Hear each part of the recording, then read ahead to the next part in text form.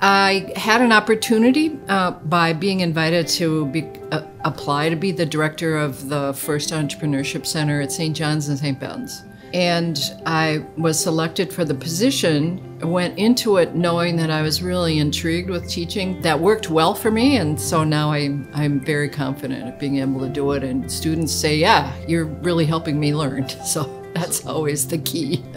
I didn't start teaching until I was 55 and just really wanted to make sure I did it well and learned how to do it. And so it's been so much fun for me. Because what I try and do is to help students take these business tools and modify them so it fits with their social passion and help them be able to take advantage of that business knowledge to be able to make progress. I think that's also why I like teaching startup is, you know, starting things is where all the high energy is, and if you can figure out how to get people the tools they need to endure those first few years, then you've got success and hopefully better solutions. The thing that I love is when people say, what you just taught me makes me realize that what I had been working on has a potential.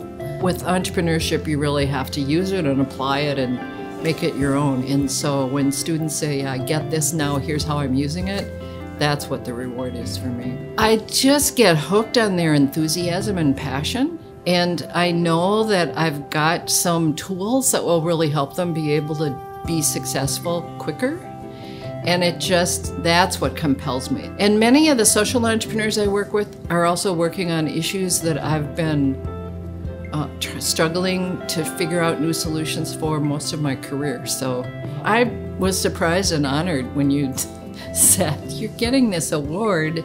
And because I've always been aspiring to be identified as a real instructor of merit, that getting the award like that was like, oh, I got it, I'm there. The biggest change is students believe that we can make the world a better place, and they're more willing to try things.